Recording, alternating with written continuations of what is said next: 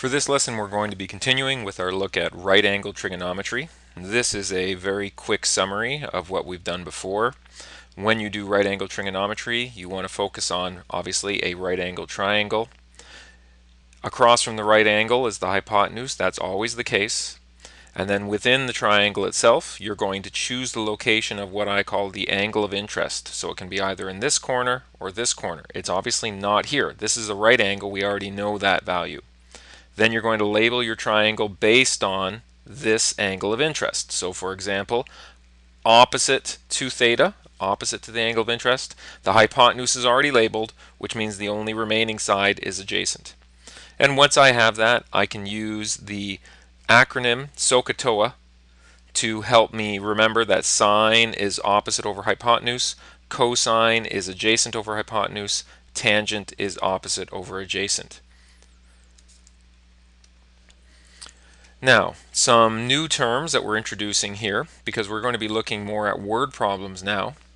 So a couple of things we're going to come across: angle of elevation, and sometimes that's called the angle of inclination. Elevation or inclination means going up. These are the angles measured above the horizontal. So you can see here I've drawn a dotted line for the horizontal, and the angle of elevation is the angle from the horizontal to wherever it is that I'm looking. And then we have the angle of depression or declination. You're probably going to see elevation and depression more often, but inclination and declination come up as well. And here is the angle of depression. So my horizontal, and I measure below. A common mistake that people make with this one is they measure these things with respect to the vertical. That is incorrect.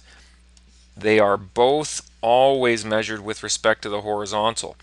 You may be given actual information. A question may give you an angle with respect to the vertical, but it's up to you then to recognize that, oh, I actually need to make my angle with respect to the horizontal. And that's a pretty simple thing to do, because if they give you something with respect to the vertical, remember that the vertical and horizontal are at 90 degrees to each other. So you can just use the sum of these angles is 90, and so if you know this angle, you can find out what this angle is. So don't worry about that, but do pay attention. Okay, in general, a lot of the steps we take for word problems are the same, even between different units. There are some details that change. This first one hasn't changed. If you can, draw a diagram of the situation. Identify the unknown or the unknowns that you're looking for. And in doing that, if you're using trigonometry, you're going to want to identify a triangle or multiple triangles. And for each of those triangles, you're going to want to label the opposite, hypotenuse, and adjacent sides with respect to your angle of interest.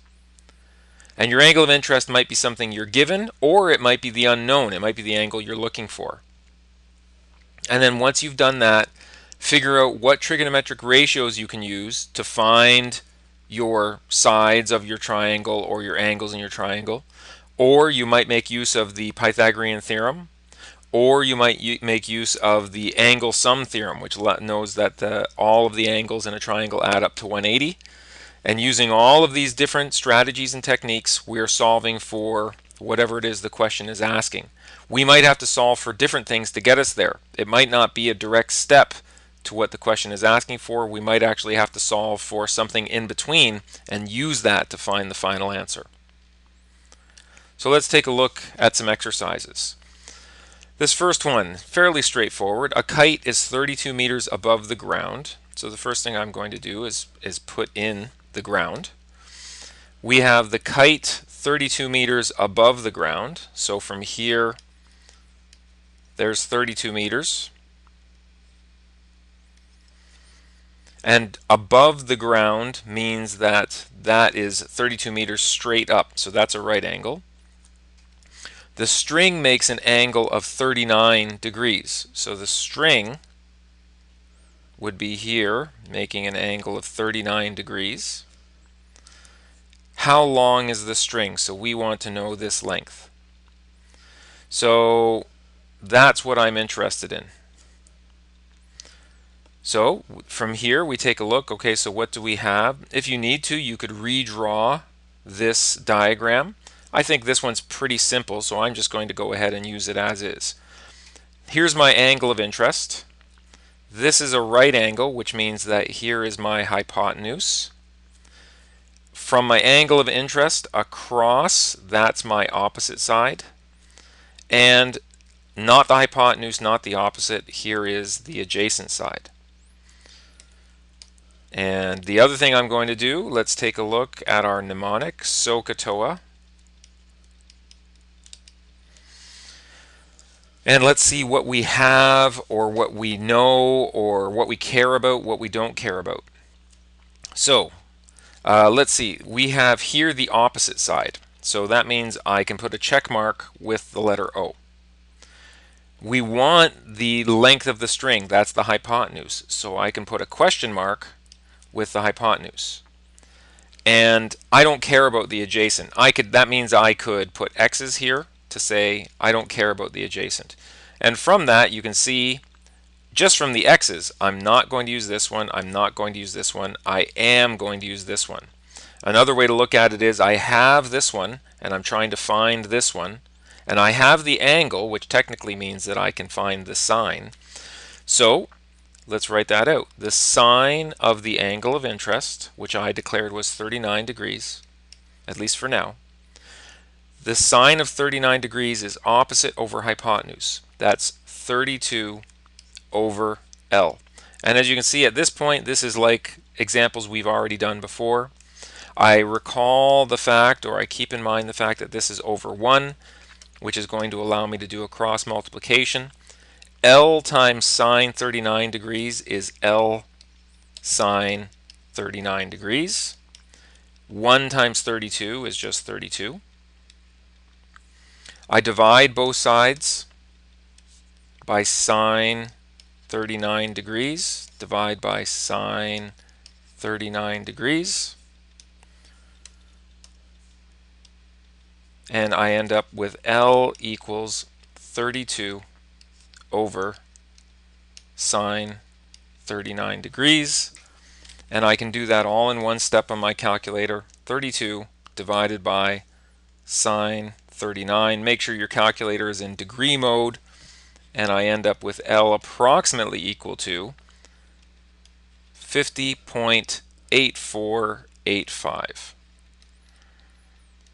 That's rounded to 4 decimal places. This might be a good chance. We're back into word problems. Something else I've talked about with word problems is what's known as a sanity check. Does your answer make sense? So we have a we have the kite 32 meters above the ground and about 50 meters of string. Well, those numbers are about, approximately similar sizes. So that seems to make sense. We're trying to answer how long the string is. Our answer will be in meters. So we should have a concluding statement here. Therefore, the string is, and we should round this further. I shouldn't keep that many decimals. I kept those extra decimals just in case. I think I'll round this to 1 decimal place. And so I will say the string is 50.8 meters long. So once we get past the actual diagram here into the actual trigonometry, this is the same as some simple trigonometry we've done already. Okay. Now we have a lighthouse observation deck is about 20 meters above sea level. And a boat is viewed from that observation deck at an angle of depression of 6 degrees. How far is the boat from the base of the lighthouse? And when we say how far, this one is talking about what's known as a horizontal distance.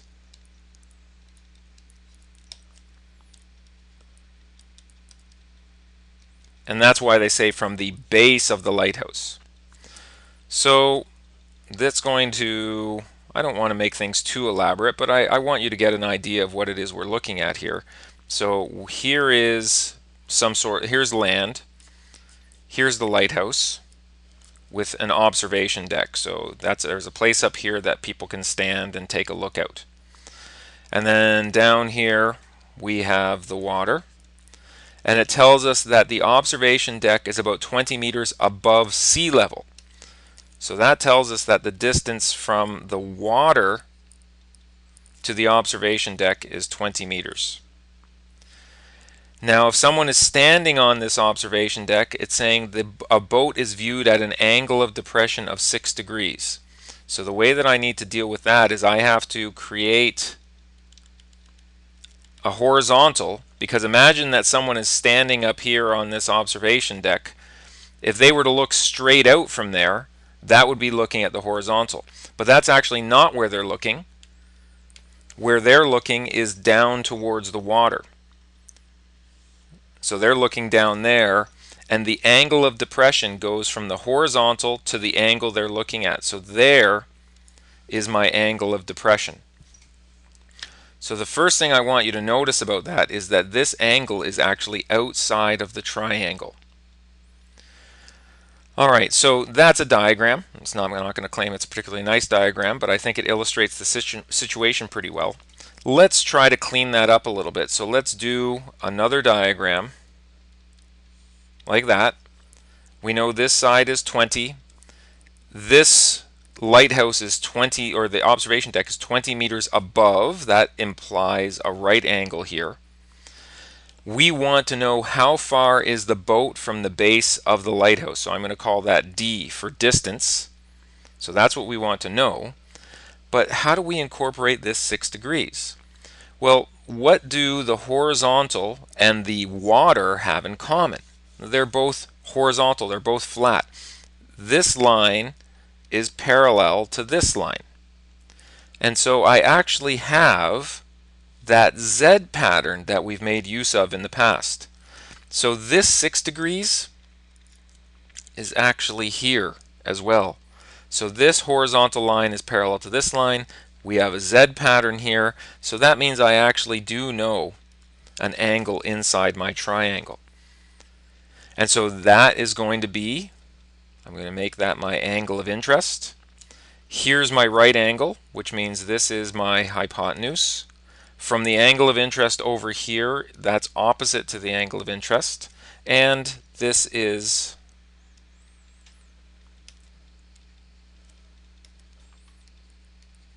adjacent to the angle of interest. So let's go up here and do SOHCAHTOA. So what do I have? First of all, I've got the angles.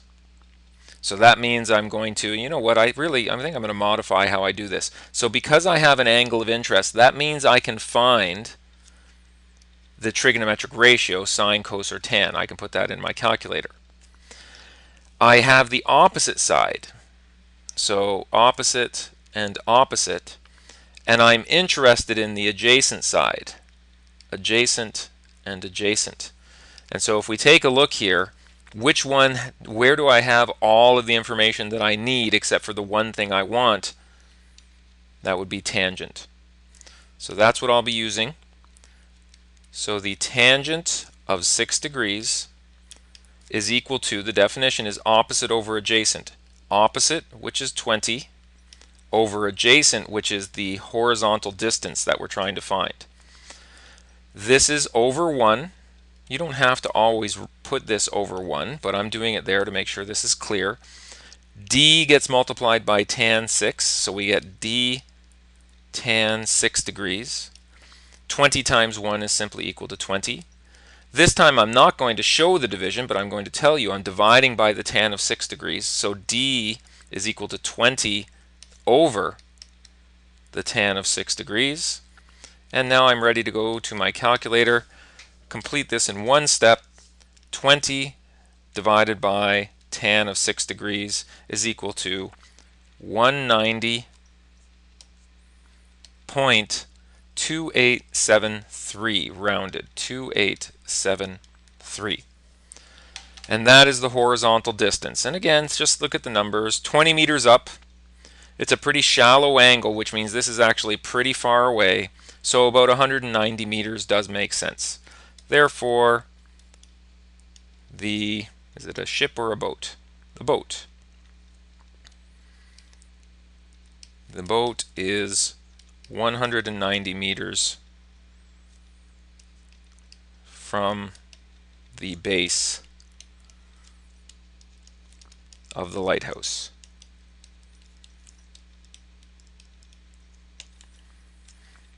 Okay, let's do another example. This one's quite a bit more complicated, but it's complicated because of the setup required to understand what the diagram is going to look like. So we've got someone looking out the window of a building, and if possible, for this one, try to imagine yourself in that situation. So someone's looking out the window of a building. Ray finds the angle of elevation. So angle of elevation means that Ray looks straight out from the building, looks out horizontally, and then measures an angle upwards to be 41 degrees. So that means that along this line of sight, so if Ray is standing here, then along Ray's line of sight upwards, there's another top of a building. The angle of depression to the bottom of the building, he looks down, and there's an angle of 54 degrees, and that is to the base of the building. So the idea is, what we're trying to do is he looks up to the top of a building, and if I just extend this, and he looks down to the base of a building. So from his balcony, he looks out, and at the 41 degrees up is the top of the building across from him, and 54 degrees down is the base of the building. And we want to know what is the height of that overall building. So a diagram like this would be really helpful. And from this diagram, what you're actually going to do is you are going to focus on creating two triangles. You're going to have one triangle here, and you're going to have a second triangle here. And we're going to actually solve those two triangles independently, but the thing that we're going to make use of is the fact that the height of this triangle plus the height of this triangle, those two things together are going to give me the overall height of the building. Now, I've prepared this note in advance. I have a nicer diagram, not because we couldn't work with this. We could. And if you're doing this yourself, you're going to have to. So I'd actually recommend now, pause the video. This is where you should be trying this on your own. But here, first of all, is a much nicer, oh, I think I missed one piece of extra information. I did. The buildings are 50 meters apart. So if I had started trying to solve this, I would have very quickly found out that I don't have all the information I need. So this is 50 meters. From Ray to the face of the other building is 50 meters. That's important, because that's what's going to allow us to solve each of these individual triangles. So you can see I've cleaned this up quite a bit. Here's Ray looking out his window. There's your angle of elevation, the red line. Here's your angle of depression, the blue line. 50 meters between. I'm going to make a triangle here and solve for the height of that triangle, H1. I'm going to make a second triangle, call it H2. Whenever we've had shapes attached to each other like this, I've recommended this in the past, which is it's not a bad idea to actually break these triangles into two different pieces and solve them excuse me, as individual problems. And so again, that's what I'm going to do here. So let's take a look at this first one. Hopefully I can manage this in the space I have available. So in the first one, and I'll work in red since the first one is this red line. So here's my angle of interest.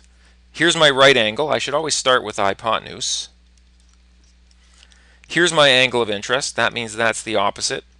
And that means this side is the adjacent. SOHCAHTOA, S-O-H-C-A-H-T-O-A. I have the angle. That means that I know sine, cosine, and tangent. I can get those from my calculator. I have the adjacent, so check marks next to the adjacent. And I'm interested in the opposite, so question marks next to the opposite. And I'm not at all interested in the hypotenuse, so X is through the hypotenuse. And from that, I've got an X here, and I've got an X here, but I have what I want right there. So I'm going to use tangent. So I'm going to say that the tangent of this angle, 41 degrees, is equal to opposite over adjacent. Opposite is h1, adjacent is 50. And now I'm going to cross multiply. This is over 1. So I end up with h1 is equal to 50 tan 41 degrees. And I can get an intermediate answer here, but I'm going to need to use this answer in another calculation. So very important that you keep some extra decimal places here. So 43.4643. 4643. And that's now approximate. Let's move over to the other triangle. I'm going to work in blue this time. Here's my angle of interest. Across from the right angle is the hypotenuse. Across from the angle of interest is the opposite side, and then this must be the adjacent side. SOH, CAH, TOA for SOHCAHTOA. I can find sine, cosine, and tangent. I know the adjacent side, so that gets check marks. I'm interested in the opposite side, that gets question marks. And I'm not interested in the hypotenuse. And so actually it turns out the same combination as the first one, we're interested in tangent. So now once again, the tangent of this case, it's 54 degrees, is equal to opposite over adjacent. That is h2 divided by 50. So that's very similar to what we were doing before. Don't forget this is over 1. I cross multiply, I end up with h2 is equal to 50 tan 54 degrees, and h2 is approximately equal to 50 tan 54 is equal to 68.8191. 68.8191.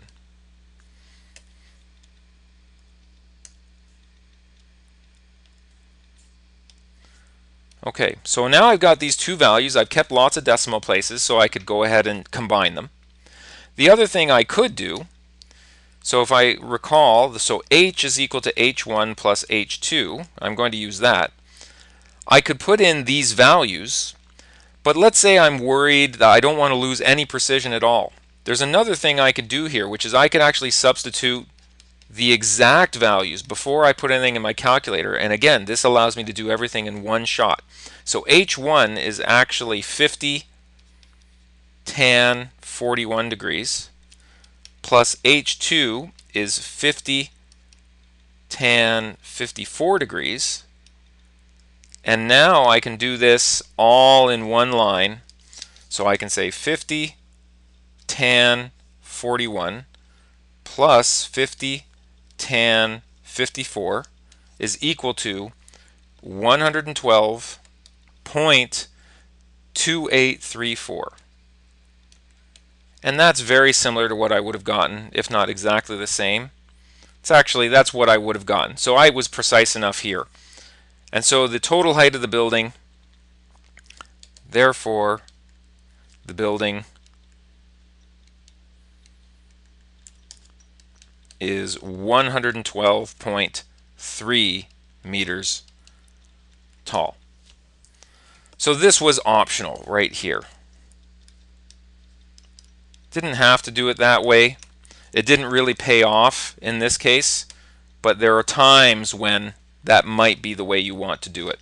We should always be aware of how the work that we're doing, the way that we're doing things, any rounding that we're doing, we should be aware of what effect that could have on precision. Let's see if we have any more examples here. No, we don't. That's it. So that's it for our examples on word problems using trigonometry, and there's some assigned homework.